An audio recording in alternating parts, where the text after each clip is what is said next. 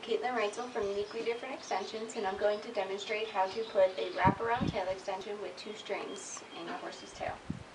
You're first going to want to start by making sure that your horse is standing on fairly level ground, and then where you want your tail to fall. So I want the tail to be right around the ankles so they don't step, so she doesn't step on it. Then I'm going to take the top hair here, and I'm going to set this off to the side. You can use hair clips, or I'm actually going to use rubber bands to tie it out of the way.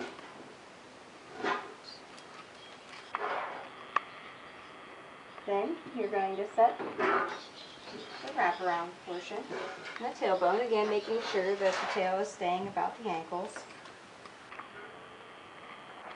Then you're going to take each one of these strings and then pull to the front.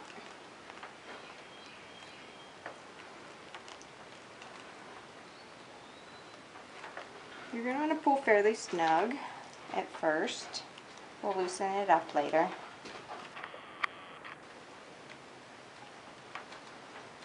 And then I just put it in a bow, making sure that it stays fairly snug.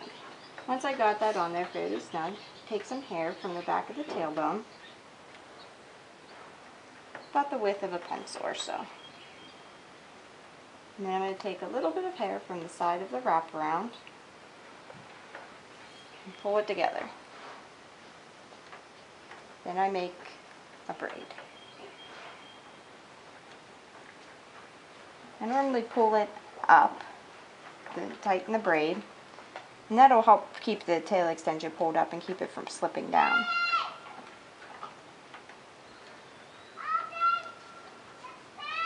You don't have to braid down very far, but make sure that you put at least 2 rubber bands in, just to make sure that it stays secure.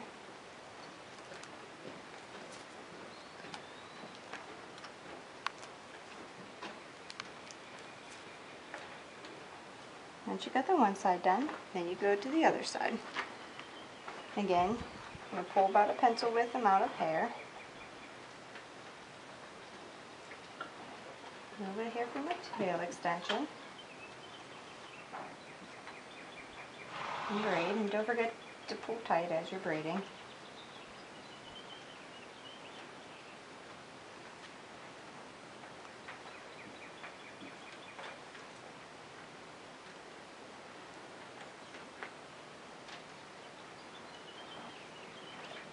Again, you don't have to braid down very far.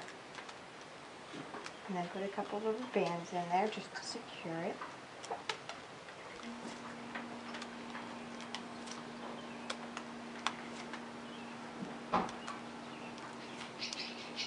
After you're done, you're going to want to loosen this. You don't want it to remain too tight on the tailbone. I normally loosen it just a tinch, and then I put another bow back in it. This just keeps it from cutting the circulation off to your horse's tailbone. Oops.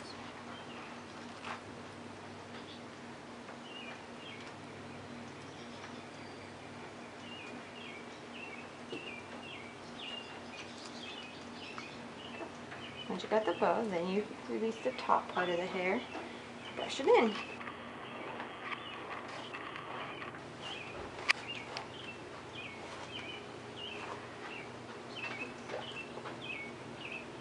And then you're done.